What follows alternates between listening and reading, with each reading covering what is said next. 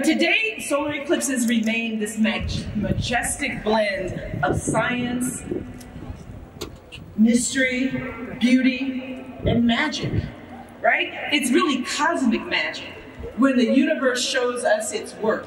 The universe shows us clues to what's going on in the cosmos above it. And if we look closely enough, we get to find out some things about ourselves. Whole galaxies pass through other galaxies without ever hitting a star, and no evidence of that passage remains. Now, in the far reaches of the Milky Way, there's a little damage that is ascribed to another galaxy floating through the Milky Way and not touching a single thing except that little bump at the tail end of it to tell us that a galaxy came through here. And the next time that's supposed to happen is Andromeda. It's on its way.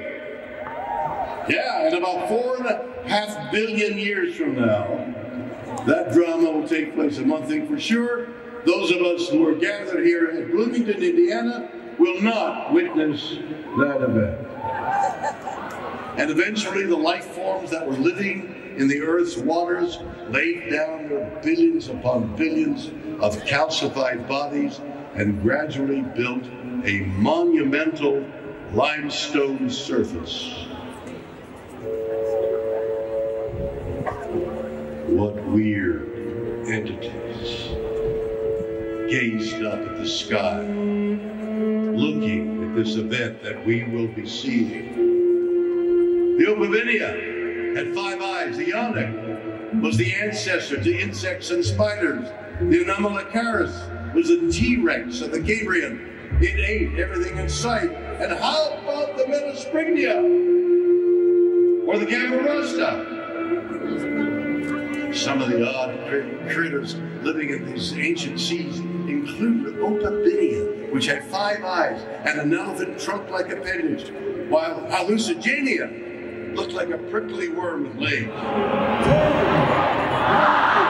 8, 7, 6, 5, 4, 3, 2, 1.